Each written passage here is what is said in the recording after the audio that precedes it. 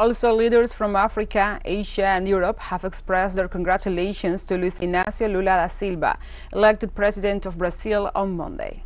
After the result, the Norwegian Prime Minister Jonas Gahr Støre announced his country will resume aid against deforestation in the Amazon. For his part, the president of South Africa, Cyril Ramaphosa, expressed his admiration and affection for the progressive leader and his people.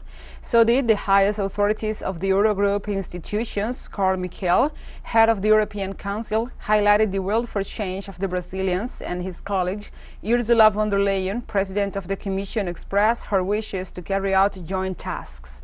Japanese Prime Minister Fumio Kishida ratified the will to work together with its strategic global partner.